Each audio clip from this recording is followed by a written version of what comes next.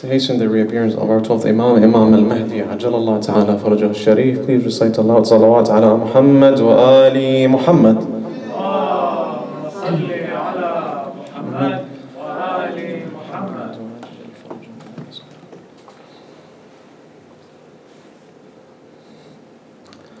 أعوذ بالله من الشيطان الرجيم بسم الله الرحمن الرحيم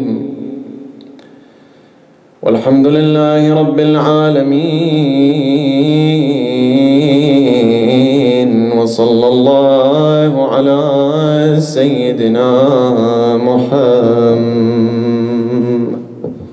اللهم صل على محمد صلى الله عليك يا سيدي ويا مولاي يا رسول الله صلى الله عليك يا سيدي يا أبا عبد الله يا غريب يا مظلوم كربلاء يا عطشان يا مسلوب العمامة والرداء إمام المهدي عجل الله تعالى فرجه الشريف. In Ziyarat al-Nahiyan, where he graphically describes the events of Ashura and the pain and the agony in which Imam al-Hussein Salamullahi alayhi and his holy household went through on that horrific day. He says, As-salamu ala shayb al-khadib. Peace be upon the grey hair that was dyed with blood. As-salamu ala al-khadd al-tarib. Peace be upon the cheek that struck the dust. As-salamu ala al-thaghr al-maqru' bil-qadib. Peace be upon the front teeth that were beaten with a rod. As-salamu ala al-ra's al-marfu'. Peace be upon the head that was raised upon Allah's. As-salamu ala al-Husayn. Everyone together. Wa ala Ali ibn al-Husayn. Wa ala awlad al-Husayn. Wa ala أصحاب الحسين ورحمة الله وبركاته صلوات على محمد وآل محمد اللهم صل على Muhammad wa ali Muhammad. Allah subhanahu wa ta'ala says in the Holy Quran in verse number 110 in Surah Al-Imran, Bismillah ar-Rahman ar-Rahim, كنتم خير أمة أخرجت للناس تأمرون بالمعروف وتنهون عن المنكر. You are the best of nations. As an example for mankind, you enjoin good and forbid what is evil. Yesterday, we spoke about self-development and social change. And we said that social change is a responsibility, is a duty upon each and every one of us. It is a wajib, it is something we are all required to perform. Now, in order to perform this social change, there are a number of steps that one has to take. There are a number of things one has to do. And the most important thing and the first step is to perform amr bil ma'roof and nahi anil munkar, to enjoin good and forbid evil. So inshallah, our discussion tonight will focus around amr bil ma'roof and nahi anil munkar, and will revolve around a number of points. The first is the right of the individual and society in the responsibility regarding Amr bil Ma'ruf and Nahi anil Munkar. It might be said, and you might hear this a lot, that forbidding evil, munkar, is a type of control over others. And this control and this restriction goes against the free will, against the freedom of a person. This freedom, each and every one of us has. Allah subhanahu wa ta'ala gave us this will, this irada we spoke about as well yesterday.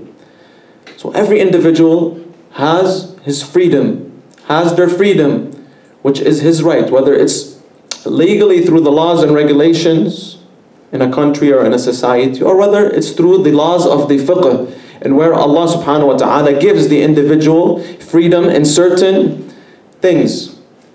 And if we go to the Holy Quran, we see that Allah subhanahu wa ta'ala says, "La ikraha fid din." There is no compulsion in the religion of Islam.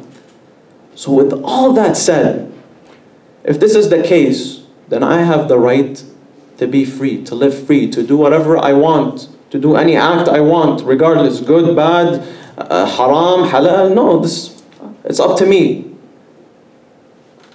So why do we then stop people from doing certain acts in which we call munkar, evil, and tell them to perform certain acts in which we call ma'ruf, good? In other words, why do we give to ourselves the jurisdiction and control over people when everyone has the right to choose what path he wants to take, what road he wants to take? So this is one of the main misconceptions that people use and talk about all the time regarding Amr al-Ma'ruf and Nahi anil Munkar. Now we can reply to this by saying the following, that this person we are very so limiting when we are performing Amr bil Ma'ruf and Nahi al Munkar. It's actually from his right, from his haqq upon each and every one of us to enjoin good and forbid evil towards that individual.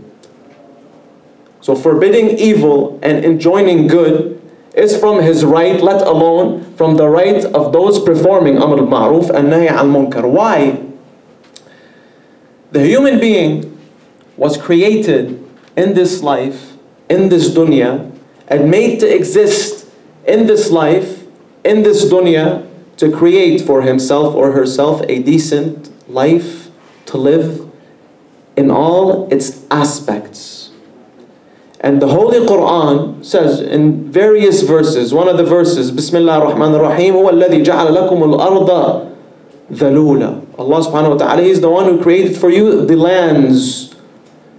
وَكُلُوا مِنْ رِزْقِهِ. Eat from the rizq, the blessings in which Allah subhanahu wa ta'ala gives you. In another verse, وَلَقَدْ كَرَّمْنَا بَنِي آدَمَ. We honored the sons of Adam. وَرَزَقْنَاهُمْ مِنَ الطَّيِّبَاتِ. And we blessed them with goods.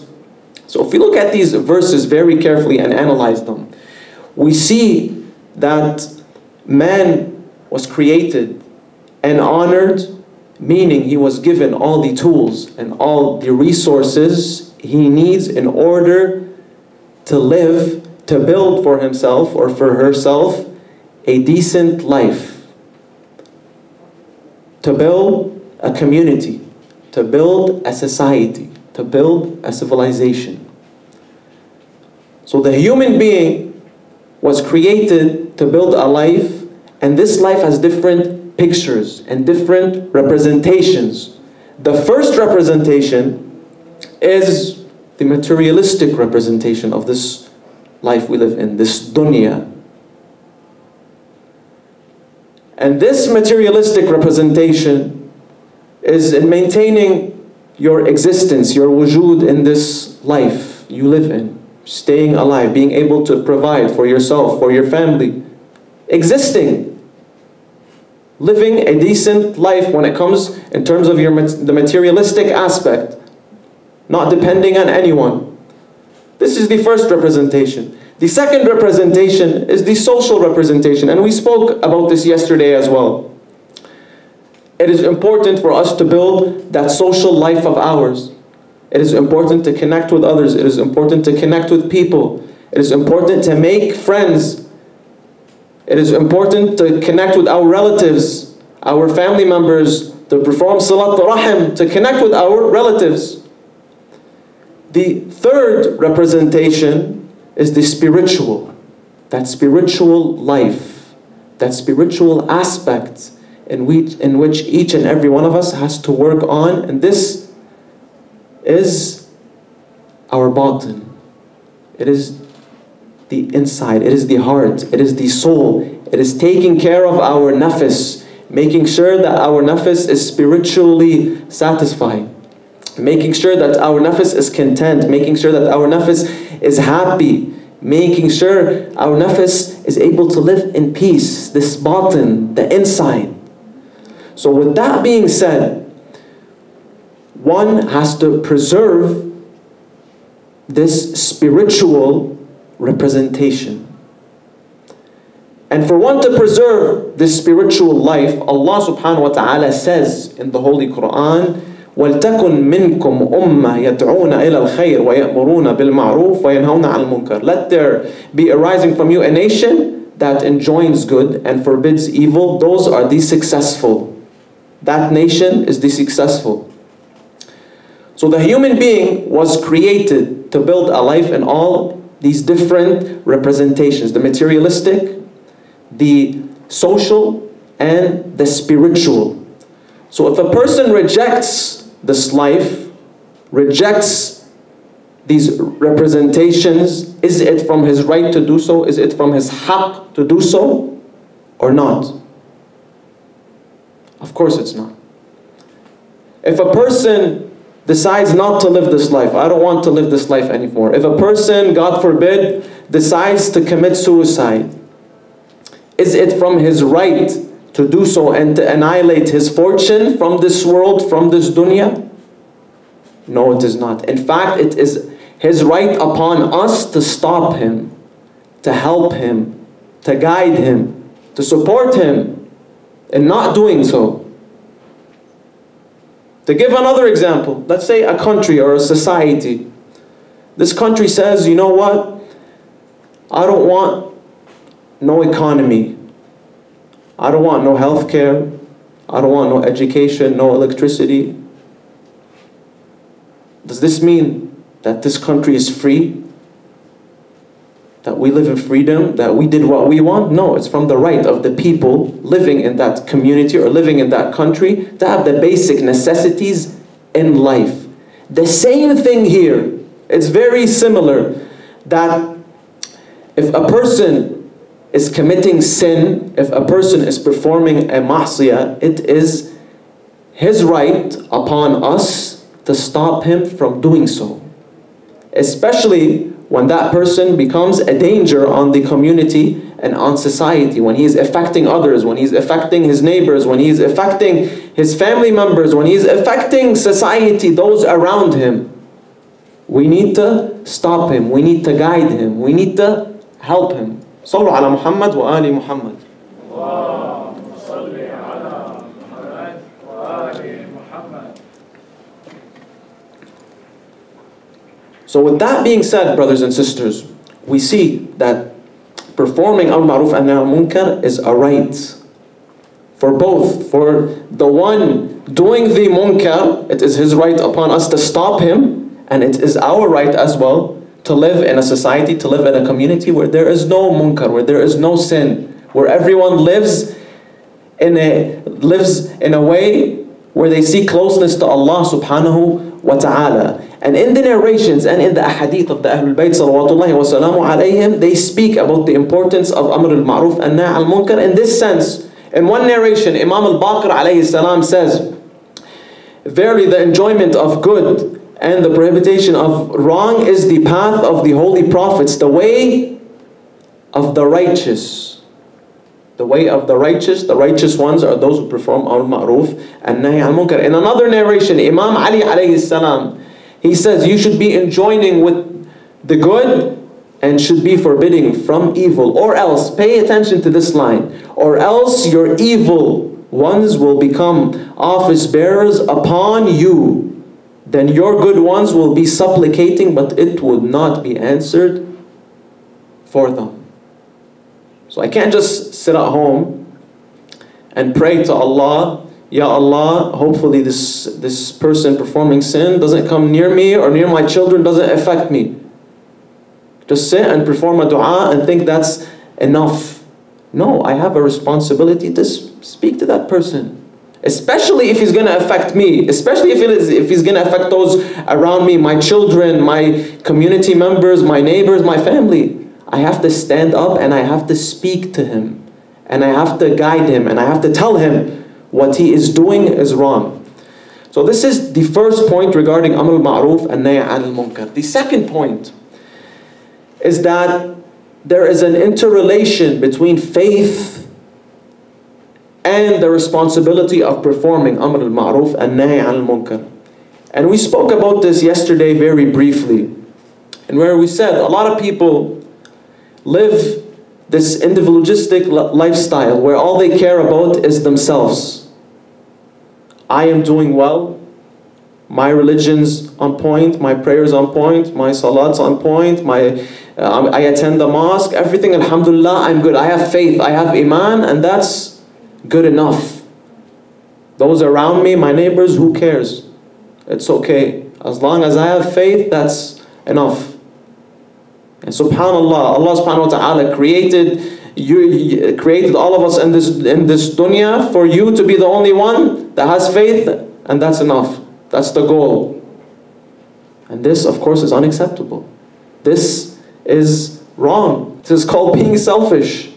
If that was the case, the Imam Salamullahi alayhi and the Holy Prophet, we said the Holy Prophet is the most perfect of creations. The Holy Prophet could have just sat home, not did his mission, never tried to guide the people, never put himself in harm, and the people attacked him and spoke about him. He would have just sat home, alhamdulillah, this is the closest level any of us can reach to Allah subhanahu wa ta'ala, then I should just stay home. Imam Hussein, he should have done that. No, that's not what Imam Hussein salamullah alayhi did. Because Amr bil Ma'ruf and Nahy al Munkar is an obligation on each and every one of us. This faith that I have, we spoke yesterday about the characteristic of ida'ah, this illumination. If Allah subhanahu wa ta'ala gives me that knowledge, the light of knowledge, the nur of knowledge, the nur of education, I need to give it to others as well. I need to illuminate others' hearts with it. Same thing here.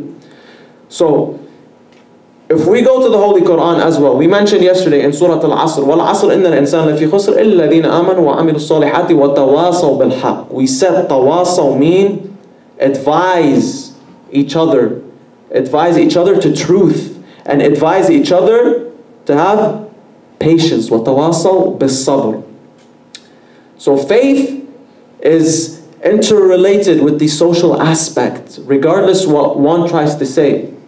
And one time I read this article, and this person was writing, speaking against Amr bil Ma'ruf and Nahy al Munkar, and saying, he started to bring verses from the Quran, and he tried to say that each and every one of us is responsible for himself, and the Quran says that. And one of the verses he brought was this: Bismillah ar-Rahman ar-Rahim, alaykum anfusakum la yadurrukum man dhalla idh ihtadaytum. O you who have believed, upon you is responsibility for yourself. Now, unfortunately, a lot of people who haven't studied the Quran, who don't know the Arabic language, the Arabic literature, the context in which this verse is, they might not understand the proper translation of this verse. So this person, he didn't understand what the tafsir of this verse is. This verse, when Allah subhanahu wa ta'ala says alaykum anfusakum, Allah subhanahu wa ta'ala implies that the punishment of the iqab on the day of judgment is only according to the action of each individual. Meaning, if this person performs salat, if this person performs zakat, if this person fasts, then Allah subhanahu wa ta'ala is going to reward him for his actions, not for my actions. He's not going to give him from my hasanat, and he's not going to give me from his hasanat. It doesn't work that way. This has nothing to do with not having a responsibility towards one another. So with that being said, brothers and sisters, we all have a responsibility of enjoining good and forbidding evil. The same way we like to be guided, we like to be helped, we like people to lead us to Allah subhanahu wa ta'ala, to show us our flaws, the same way we should be towards others. That's why the Holy Prophet says, a servant will not have faith until he loves for others what he loves for himself. This is the way in which we should be. The third point regarding Amr bil Ma'ruf and Nahy al Munkar is the importance of planning when it comes to Amr bil Ma'ruf and Nahy al Munkar. In the end, Amr bil Ma'ruf and Nahy al Munkar is a treatment, is a medical cure, if you want to say. So for that reason, we need to have a proper plan. We need to know the necessary steps to give this sick person, because this person who is performing munkar, he is sick. We need to help him. We need to take care of him. We need to give him this cure. We need to have a proper plan.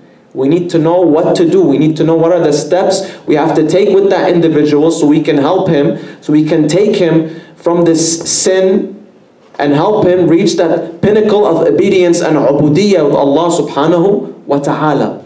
So with that being said, brothers and sisters, there are a number of things we need to know and we need to be aware of before performing Amr al-Ma'ruf and Nahy anil Munkar. Now the first step is to study this sickness in which this individual has. Why is he sick? Why does he do this munkar? What's the motives behind him doing this munkar? Is it his friends? Is it his family members? Is it his neighbor? Is it the community he's in? Why is he doing that munkar? This is the first question, the first step. The second step is to search for the appropriate and successful and effective ways to help that person. What approach should I take with this person? How should I talk to him? And what tone should I talk to him? When should I talk to him? I need to put a plan. The third step is to refer that person to someone else if I am not able to take care of him, if I am not able to help him out. And there's nothing embarrassing about that. If I'm not able to help this person, I still have a duty, I still have an obligation to help this person. How can I help him? By taking him to someone who can actually be of help, of support, who has knowledge who has more knowledge than me in this certain field, in this certain area, that has more experience than me. So I cannot run from my responsibility. I still have to help this person by referring him to those who can take care of him. Now with that being said, brothers and sisters, what are some of the ahkam from the fiqhi perspective regarding Amr bil Ma'ruf and Nahy al Munkar? First of all, Amr bil Ma'ruf and Nahy al Munkar, as our ulama and our fuqaha mention, it is wajib kifai. What does wajib kifai mean? It means it's an obligation upon the community as a whole, as a group. In other words, if someone performs Amr bil Ma'ruf and Nahy al Munkar, Fulan performs Amr bil Ma'ruf and Nahy al Munkar, then it's not an obligation upon all of us anymore.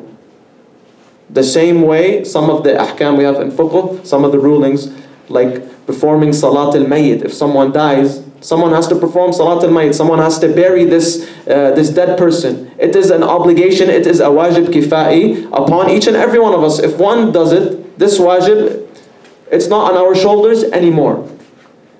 So with that being said, brothers and sisters, we need to understand that wajib al-kifai is a responsibility, is obligatory upon each and every one of us as a whole, as a community. So if someone doesn't take the initiative, I need to take the initiative. And I need to help that individual. It's not like salat, it's not like psalm. If I pray, khalas. No, this is completely different. Wajib aini is the responsibility on each and every one of us as an individual. It's wajib upon each and every one of us to pray, to perform salat, to fast. No one can fast on my behalf. No one can pray on my behalf. So this is the first point. Now, how do we perform Amr bil Ma'ruf and Nahy al Munkar? When does it actually become obligatory upon us? And this is very important in order to know how and what are the conditions to perform Amr al-Ma'ruf and Nahi an al-Munkar. The first condition, as our fuqaha mention in the Risala Amaliya, in the book of laws, the first condition is knowing the Ma'ruf and knowing the Munkar. Being able to differentiate between the two, knowing what good is and what evil is. Knowing what the wajib is and knowing what the haram is. If I do not know the ahkam myself, then how am I going to give it to others? In aqa'id, in philosophy, the ulama, they mention this term. They say, فَاقِدُ الشَّيْء لَا يُعْطِيهِ. Meaning that if I do not have this thing, how can I give it to others? If I do not have money, how am I going to help the poor? Same thing here. If I don't have the knowledge necessary, if I don't know the ahkam myself, how am I going to help others? And if someone thinks, you know what, I still need to help without having the appropriate knowledge, I can make things worse sometimes in doing so. So the first condition is actually knowing the ahkam, knowing the good and knowing the bad, knowing the ma'ruf and knowing the munkar. And I'm not saying to know the ahkam in depth here, just to have a general understanding. There are some things, there's some ahkam in which we should all know when it comes to prayer, when it comes to fasting, when it comes to khumus, all these certain things, we should know. We should have a general idea regarding. Now the second condition in which our ulama mention is that I need to internally believe that I can have somewhat of an effect over that person. Meaning that before I perform this amr bil ma'ruf and nahi an munkar, I need to think, be honest with myself. Am I able to affect this person? Am I able to have an impact on that person? If yes, I go ahead and do it. If not, then it doesn't become an obligation on me. However, I have to be honest. I can't run away. I can't just start making excuses out of fear, or because I'm scared this person's not going to talk to me again, or I'm just scared of that person. He might, not be my friend anymore. It doesn't work that way. I have to be honest. Am I going to have an effect? If yes, I go ahead and do it. It is an obligation to do so. Now, the third condition in which the ulama mention as well is for the one performing munkar to be persistent in doing it. Sometimes a person slips. He does something. Okay, you saw it once. He never did it again. It's not obligatory upon you to enjoin good and forbid evil here. Or let's say that person, he keeps sinning, but so many people have spoken to him. So many scholars, so many sheikhs, so many individuals have told him what he is doing is wrong. And this person is starting to feel that guilt. Well, it's not an obligation for me to speak to him again. And this is, and if we really look at this, we see how Allah subhanahu wa ta'ala cares about the sanctity, about the value of the human being. This person is a sinner. This person disobeyed Allah subhanahu wa ta'ala. But Allah subhanahu wa ta'ala doesn't, want to make this person ashamed in front of society, make everyone look down upon this person. Allah subhanahu wa ta'ala wants to protect that sanctity of that person. And inshallah, in the upcoming discussions, we will speak about this, the honor of the human being and the value of the human being in detail. So this is the third condition. The fourth condition is for the munkar to actually be a munkar. What do I mean by this? Sometimes we see a person doing an act, and that act might be haram. However, this person, let's say, has a valid excuse in doing this certain act. For example, in Shahr Ramadan, I see a person not fasting. How's he not fasting? Fasting's mandatory, fasting's wajib. He's doing a haram. But I know that that person has a medical condition. It's actually haram for him to fast. I can't just go and say what he's doing is haram. I need to enjoin good and forbid evil and start talking to him. No, it doesn't work that way. It actually has to be a munkar. Another example, Let's say there's a difference of opinion when it comes to a certain issue, to a certain topic between the maraja. Marja' X, let's say, allows us to swim while we are fasting. Marja' Y doesn't allow it.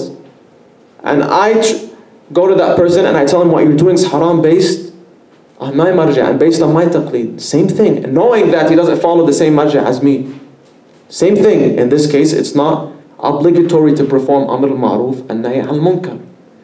The fifth and final condition is that amr al-ma'ruf and nahy al-munkar will not cause you any harm, will not cause you any darar. That harm, let it be on your soul, on your nafs, or on your property, on your wealth. You know that this person is going to attack you, this person is going to hurt you, this person is actually going to hit you, is going to hurt your family, is going to attack your house, is going to break your car. In this case, in this situation, it's not obligatory if there is darar. Now, one might ask here,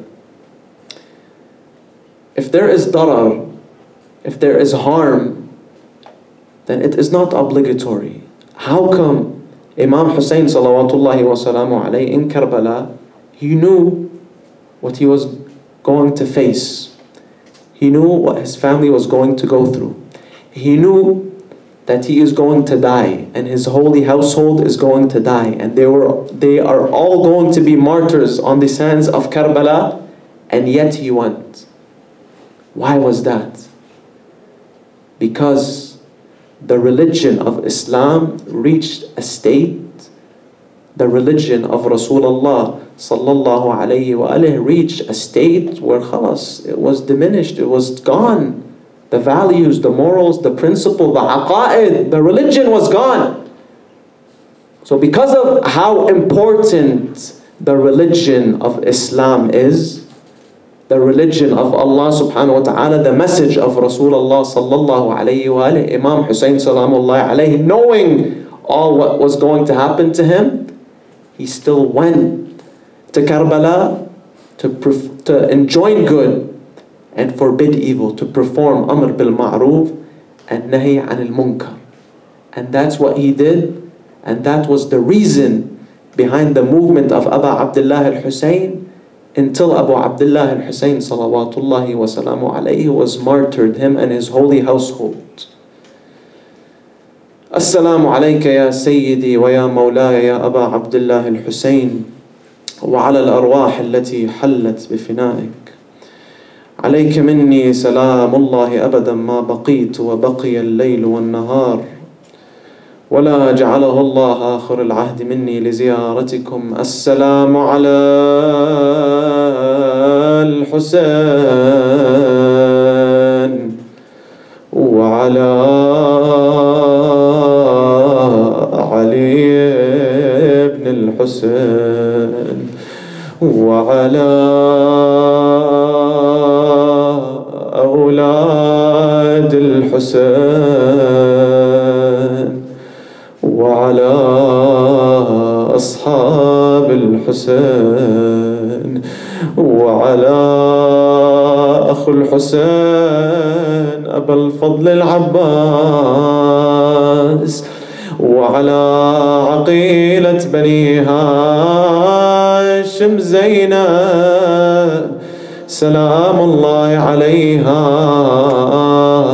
ورحمة الله وبركاته. يا الله، اللهم إنا نسألك وندعوك بأحب الخلق إليك فاطمة وأبيها وبعلها وبنيها والسر المستودع فيها، ما تركت لنا ذنبا إلا غفرته ولا هما إلا فرجته ولا سقما إلا شفيته إلا مريضا إلا وعافيته يا أرحم الراحمين. اللهم وفقنا لمراضيك، جنبنا معاصيك، ارحمنا برحمتك الواسعة يا أرحم الراحمين. اللهم عجل لوليك الفرج والنصر والعافية ونحن في خير منك وعافية يا أرحم الراحمين. إلى أرواح أمواتنا جميعا. For the souls of all our dead ones, our respected maraja and ulama, let us recite Surah Al-Mubarakat Al-Fatiha, but before it allow salawat ala Muhammad wa ali Muhammad.